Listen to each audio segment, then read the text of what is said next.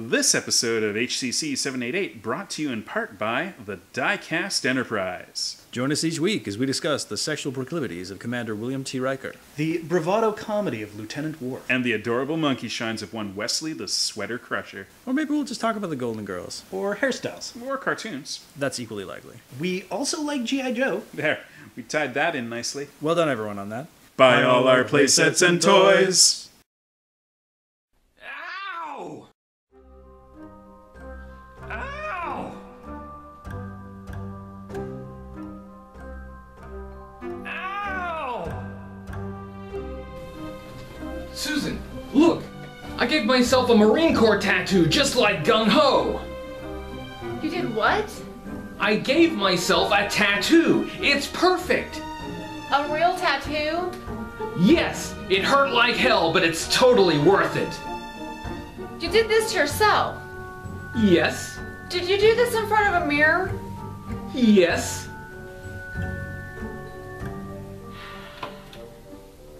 It's backwards.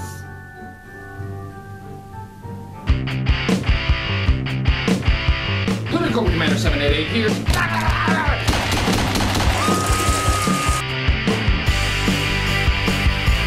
Great action figure. So great. Top tier. Love G.I. Joe. Great. I'm in hell. Slaughterizing. Sarge! Wait a minute. Ready. Silence kill.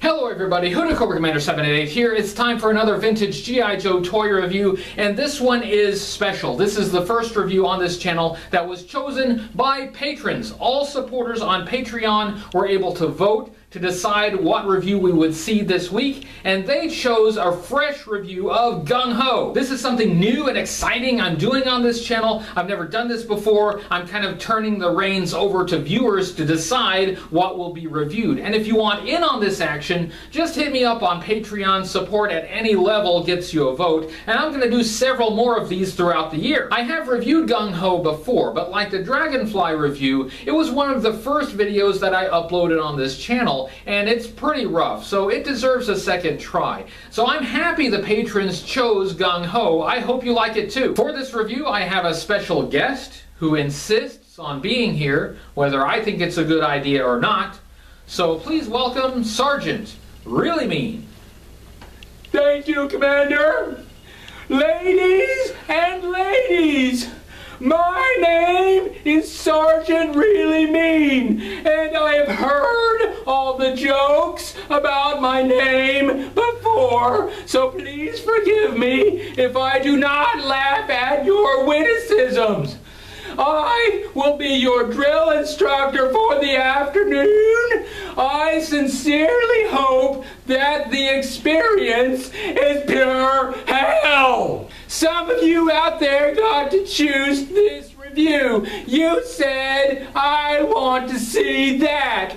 Well, newsflash for ya.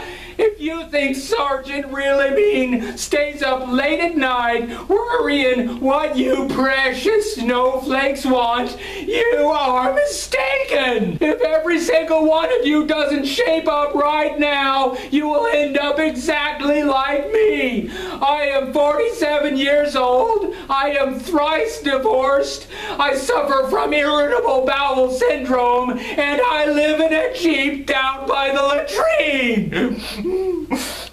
Well, Commander, this looks like the sorriest collection of dog snot I've ever seen in my life. Sergeant, there's someone here to see you. Oh, shit. I'm out of here. Thanks, Sarge. Bite me.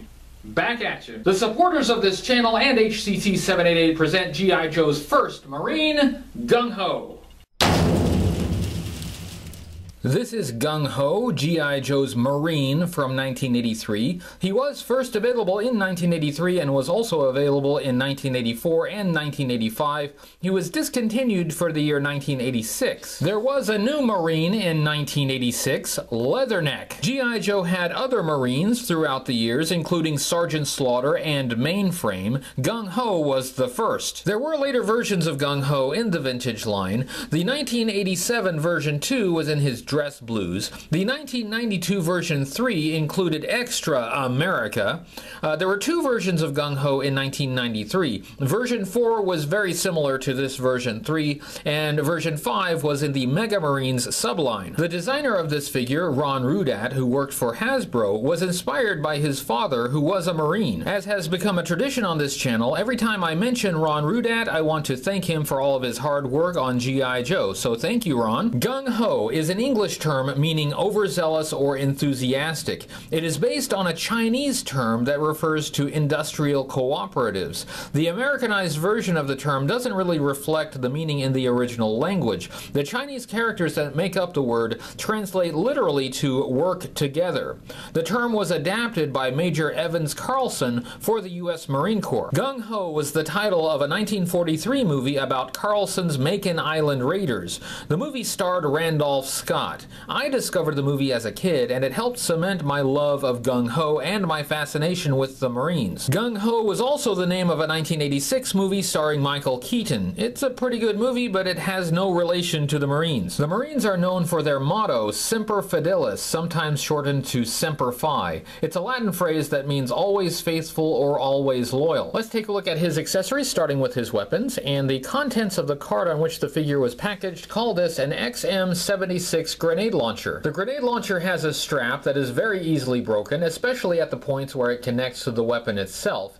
I do like straps on weapons like this. It gives the figure another way to carry it. This XM76 grenade launcher is based on the real-world M76 grenade launcher, which began service in 1961. As you can see, they added some details on Gung Ho's weapons and they added a grip, but otherwise it sticks pretty closely to that real-world M76. This grenade launcher got reused a few times. There was the accessory pack version. This is from the 1984 accessory pack number 2, and it's easy to distinguish this from the original. It's in a much lighter color. It was used for the 1987 mail-away exclusive Starduster, and his was in silver plastic. On the 1984 Slugger, they used the same mold from Gung Ho's grenade launcher, but they added a barrel and a post, and they turned it into a machine gun. Gung Ho's next accessory is his jungle pack, which is in a light blue color, the same light blue color as his uniform.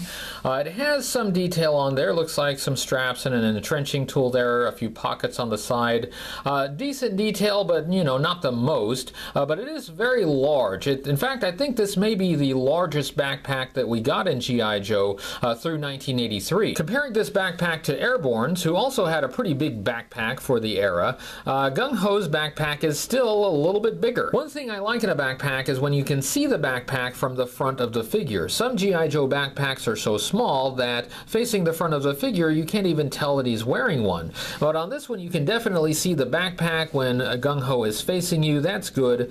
One thing that I don't like though is that there are no sculpted straps or anything on the figure that the backpack would attach to. Let's look at the articulation on Gung Ho. He had the standard articulation for G.I. Joe figures of 1983, meaning he could turn his head from left to right. The heads were not on ball joints at that time. He could swing his arm up at the shoulder and swivel at the shoulder all the way around. He had a hinge at the elbow. He could move at the elbow about 90 degrees. He had a swivel at the bicep. He could swivel his arm all the way around. The figure was held together with a rubber O-ring that looped around the inside, so he could move at the torso a bit. He could move his legs apart about so far. He could bend his leg at the hip about 90 degrees and bend at the knee about 90 degrees. Let's look at the sculpt, design, and color of Gung Ho, and let's go ahead and talk about this color scheme. He is wearing mostly light blue, and this is something I always struggled with as a kid. Even though I loved this figure and this character, the light blue always struck me as a bit weak, and now I've warmed to it a bit now. I appreciate it a bit more now as an adult collector, but even so, I think I would like to see this figure in green rather than this this light blue. This light blue is susceptible to yellowing, which will turn it green over time. Let's look at Gung Ho's head, and on his head he has a green cap. This is a Marine Corps utility cover in olive drab, and it has on the front a sculpted, it looks like an anchor rather than a Marine Corps emblem, and I have to assume this is because it was just too difficult to get that level of detail in this scale to sculpt the actual Marine Corps emblem on there.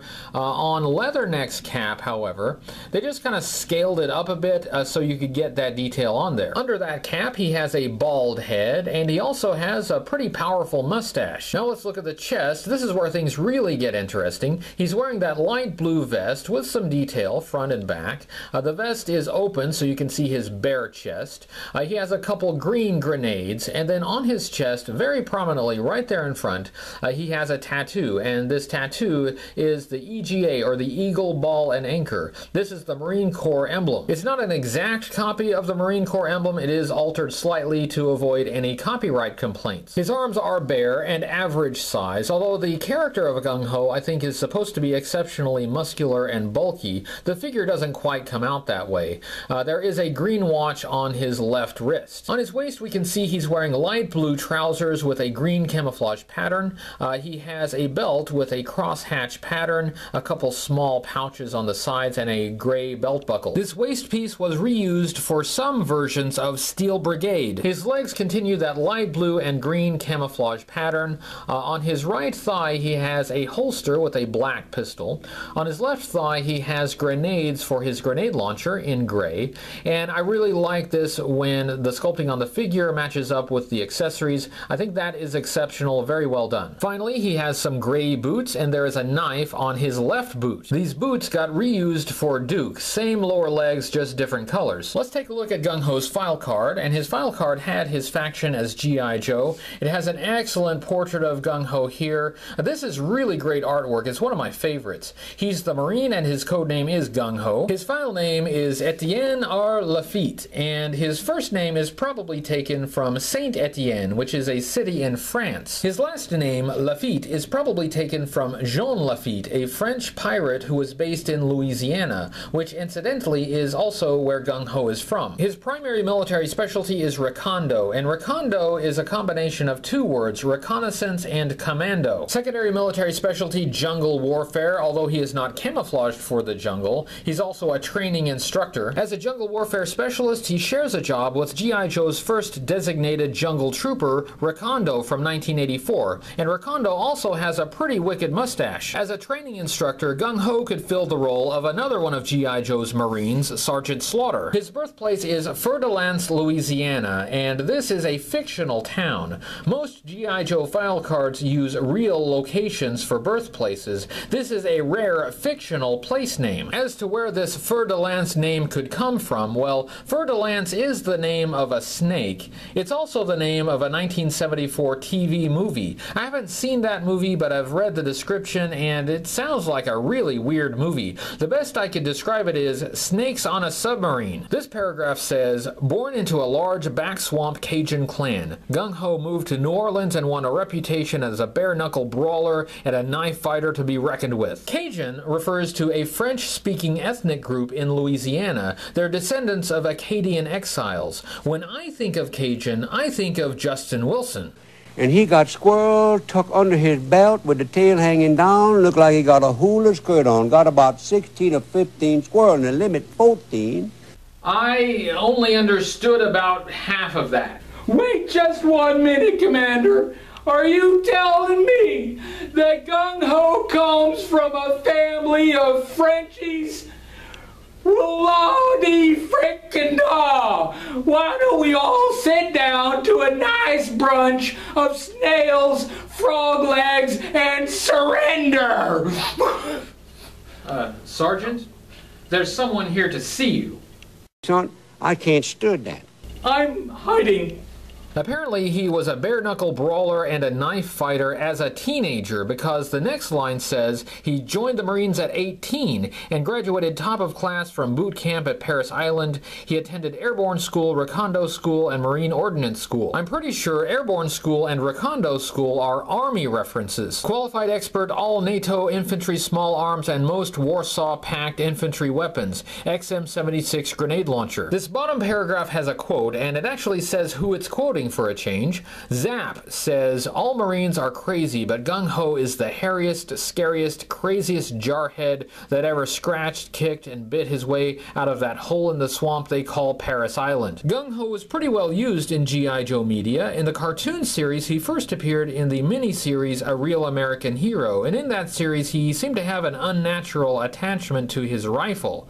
He had a substantial number of appearances in the G.I. Joe animated series thereafter. In one episode, the Baroness attempts to harass Gung Ho's family, but she learns not to mess with Cajuns. In the G.I. Joe comic book series, Gung Ho first appeared in issue number 11, along with a lot of other Joes from the class of 1983. He had a few appearances immediately after his introduction, and he continued to appear periodically throughout the series.